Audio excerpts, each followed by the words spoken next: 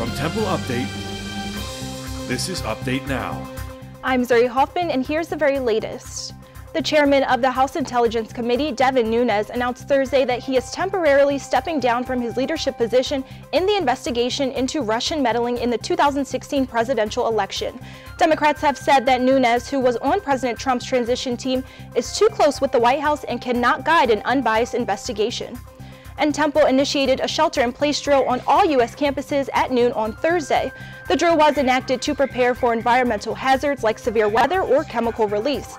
All students and faculty were urged to stay inside, away from windows and doors, for around 15 minutes. The drill was accompanied by a test of the TU siren system. And the NFL Draft will be in Philadelphia from April 27th to the 29th. A temporary theater for the draft is being built in front of the Philadelphia Museum of Art, which covers the iconic steps from the Rocky film series.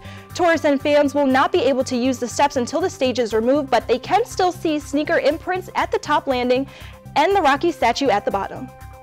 And in weather, scattered rain showers will continue on Friday with temperatures in the high 30s and low 50s. Warm weather will return on Saturday and Sunday with mostly sunny skies and temperatures in the upper 50s and 60s. That's it for Update Now. For the very latest, check us out on TempleUpdate.com or search for us on Facebook, YouTube, and Twitter.